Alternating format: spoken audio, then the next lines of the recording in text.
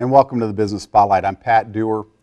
Today I've got a show that you should be recording, and if you're watching it on YouTube or one of the other channels out there, embed this somewhere where you will remember it, because if you're a business owner, this show is for you.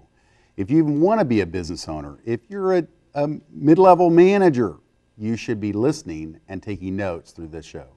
My guest today is Dave Swift. Dave is a marketing guru. In fact, that's his website, themarketingguru.us.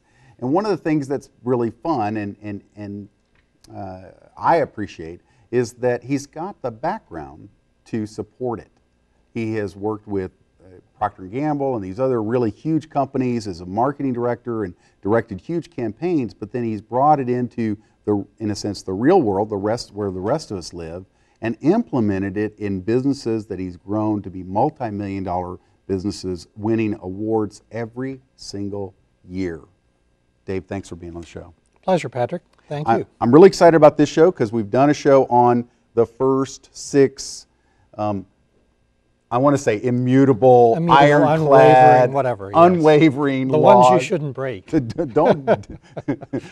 don't violate these laws of marketing, and I love marketing. It says, I consider myself a marketer, but I know from the first moment we sat down, I realized I have a lot to learn, and so let's go through. You want to go through and review? Yeah, let's. For those who didn't see the first show, we covered the first 6 of the 12 laws. So what we're going to do is, I think a quick review would be in order, so sure, everybody would understand kind of where we are. The first law we talked about was the law of leadership. And it means it's better to be first than it is to be better. Mm-hmm. Of course, if you are the first, you are the best, because there's not a second yet. So you are going to be the one there. But being first in a category gives you the opportunity to define it, to make it what you want it to be, and to start with leadership, and if you don't screw it up, to maintain leadership. That's just the way it works. So we start with that. It's always great to have a good creative idea. But what if you don't?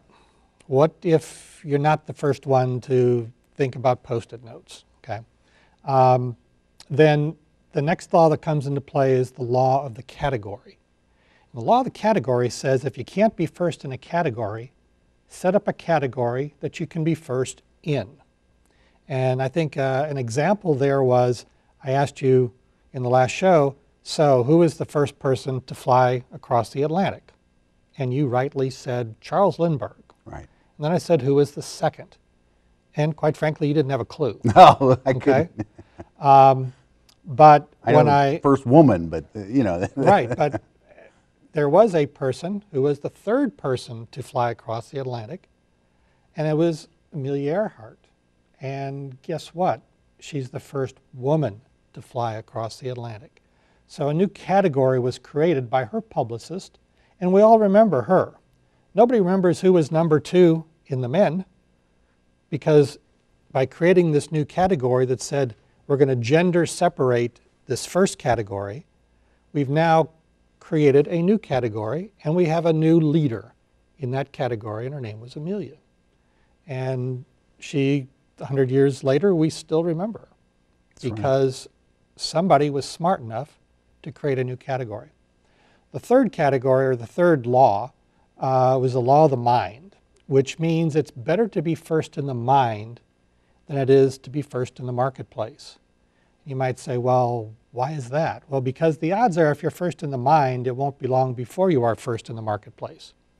And to the degree that you can own a word in the minds of folks, in their how they perceive of a category, and you're the one they think of, over time, they will tend to gravitate towards that, because marketing is perception, which is the fourth law. And that is, it's not a battle of products or services when you market. It's a battle of perceptions. And a good example of that we talked about was back in the Russian Revolution, when they overthrew the Tsar, and we had Lenin and his band of folks, and we had the opposition to Lenin, which were not communists. They were just themselves, peasants and so forth. And Lenin did a very, very good thing. His group represented maybe 2% of the population, but they called themselves the Bolsheviks and labeled everybody else the Mensheviks. Well, in Russian, Bolsheviks means the leader. And so if you're a peasant and you're wondering whose side I should take, I want to be with the Bolsheviks. And that's how Lenin, through marketing, basically was able to take over the country. The fifth one was law of focus. And that's really what we alluded to, being able to have a word in somebody's mind. And the sixth is the law of exclusivity, which means that you can't have the same word as somebody else.